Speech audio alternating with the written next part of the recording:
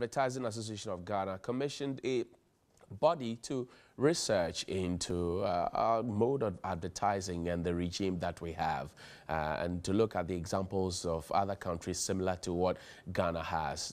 That committee or that body decided that we needed a statutory body to regulate what we do here. They decided to call it the Advertising Council, and there's a bill that's currently in cooking, and hopefully we'll get it done. I've been joined this morning by Mr. Francis Dadzie. He is the Executive Director of the Advertising Association of Ghana. Good morning, sir. Thank you very much for your time. Johnny. And how are you doing, sir? I'm good, thanks. Great. I like your shirt. It's lovely. Well, made in Ghana. Great. Give us a brief background of the Advertising Council bill. What have you been pushing for? Thank you. I mean, we've been at this for the past 10 to 15 years, having recognized the fact that after the liberalization of the airwaves, there was no regulation regime for this industry. All over the world, advertising is regulated, albeit self-regulation or legislation. Or you can have a hybrid of the two. But as with our country, we realized that there was no policy, there was no nothing was put in place. And the airways were liberalized. We have a lot of TV stations, a lot of media channels that have been come out there. And everybody is a free-for-all situation. And it is becoming a problem because there's a lot of deception going out there in terms of the communications that are putting out, we are putting out there. And most of these people too are not professionals. And in the scheme of things, we've been looking at placement of billboards and other things, out-of-home media, all over the place. And it's like, it's a mayhem, it's like there's no order, and the fact of the matter is that consumers are not even protected, that if you see any communication, a promotion, an ad, and based upon that you take an action, at the end of the day, if you are deceived, or it is not truthful, where is the redress? And it's been going on for some time. We go into medicines and cures and all that. You see them being churned out day by day, and with the digitalization of our channels, it's even worse. And it's going on every day. You have people who are putting out their herbal concoctions as aphrodisiacs and all that thing. And there's scientific evidence that show that a lot of people are taking this thing and believing what they hear on the airways, because of the gullibility of the consumer, and because of our level of appreciation and education. But we don't have to take advantage of the people. And we realize that it's been going on for some time. But as a professional association, we cannot sit down and then look at these things going on. So we decided to engage state institutions, albeit the Ministry of Information and Trade. That look, this is what we have realized. And the other end is that it is affecting our industry and our profession and our business. What was the outcome of the stakeholder engagement? Because I know that in 2012, throughout the year, you had heavy stakeholder engagement. Well, so. What was the outcome of that engagement? We engaged GIBA, AGI, and other state private enterprise federations and they were all in tune with what we were saying. The FDA and all the ministries and all the government agencies were all concerned. And well-meaning National Media Commission, they were all concerned about the state of affairs. And so therefore, they supported us. In fact, we even engaged Parliamentary Select Committee on Communications and Trade at stakeholder levels and things. And they were all giving their input. So we went through the processes. It went through cabinet. The AGs put the bill together. In fact, we got to Parliament in 2016 and had a first reading in October 11th. But unfortunately, the way our constitution and our parliamentary system is, if the last parliament were not able to pass it, then you have to start over again. So we are here starting all over again. And so that is why we're here to engage through your medium to appeal to duty bearers, the Ministry of Trade, the Minister of Trade and his staff, the Minister for Information Cabinet, that this bill is very critical and important. What will this bill cure, or what are you trying to achieve with this bill? You have mentioned the hybrid system, self-regulation or legislation. But in totality, what will it cure? So this bill seeks to bring the hybrid system, where we have a council. Now, the responsibility of the council is to license and register advertising practitioners.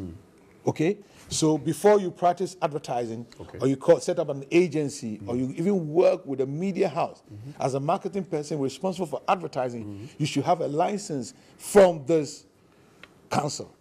The council will also be responsible for setting up examinations because it's a professional council we are setting up. Like the ICA, the Medical and Dental Council, like the Pharmacy Council. It's the same scheme because that's standard. That is the standard we are working at. So that we have that high level of standard that when you see an advert on any of our channels, you know that the adverts have passed the test of time. It has been done by a professional. Key thing, if you don't have the license, and the media house must also inspect that license before you accept any advert that you put on your channels. The advert comes with a byline that says this advert has been vetted and approved by the FDA. Yes. Is that not enough? No. Why? Because FDA are only handling food, drugs, cosmetics. How about the financial institutions? How about the vehicle companies? How about the telcos? When they run adverts and things and are deceiving the public, they are talking about promotions. Buy one, get one free. Buy 5 CDs, they'll give you 10 CDs airtime. Who is ensuring that it is the truth they are doing? So the totality of it must be harmonized. That's what you're calling. Yes, so this is a one-stop shop for all advertising. So you will be licensed as a practitioner. So if the telco is going to place these ads, the advertising practitioner who has been licensed within the telco's organization might sign off with his license and said, I've gone through, it is truthful, the standards are there, it conforms, it is not deceitful, and all it is clear, black and white. Where are we now in terms of getting Parliament to endorse this for the President to give his Because of the fact that the last Parliament elapsed, there's a new Parliament session. So we are now with the Ministry of Trade. So it is now with the Ministry of Trade, the Honorable Minister and his team, to send it to Cabinet so that Cabinet can look at it, and if it's okayed, Cabinet can also send it to Parliament. And so that is where the stage in which we are now. And so we are using this medium to appeal to the Ministry of Trade. Look, we have been working at this all the time since they came into power. We know they are busy, there are other bills that are pending, but we think that this is critical because it involves consumer protection, public safety. The level of deception. I mean, you are having religious bodies and other people all advertising certain things that they are not supposed to. There are certain remedies. The Public Health Act prohibits certain advertising for certain many remedies. Certain illnesses are managed. You cannot cure. You cannot cure. There are conditions. There are conditions that you manage. But we are out there saying all sorts of things. FDA, they've done their best, but there are still people still sneaking through. And that's what you want to cure. That is why we want to cure. I see. Mr. Dadzie, I'll give you a minute. That's your camera right there. I'm sure you have closing thoughts to share. Ghana is listening. Speak to us. Ghana, we want to assure you that the Advertising Association of Ghana is a very serious professional association. We are concerned about all that has been going on. And so, therefore, we are working with the Ministry of Trade and Industries to ensure that this bill is passed to bring a level of order into our profession, so that we can cure all the complaints and things that people have been complaining about. I mean, you look at your junctions, you see all these billboards out there because anybody at all can get up. After this program, Johnny Hughes can go out there and go and fix a billboard and nobody will ask him any question. We must stop that. Advertising is an international profession. There are other countries that have done it. Great Britain has done it. Nigeria has done it. South Africa, they all have councils in place to ensure that the right things are done. Whilst people want to do the right things, the human being is inclined to always want to look at loopholes. So we are saying that let us not exploit our people.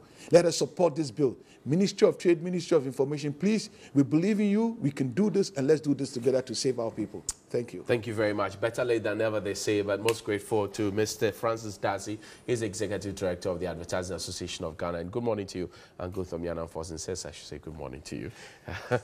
Happy birthday to Jessica Parson and Aflao Locust. It's your birthday today. If it's yours as well, happy birthday. And belated Father's Day to all the fathers across the world. We'll see you after the break. Stay with us.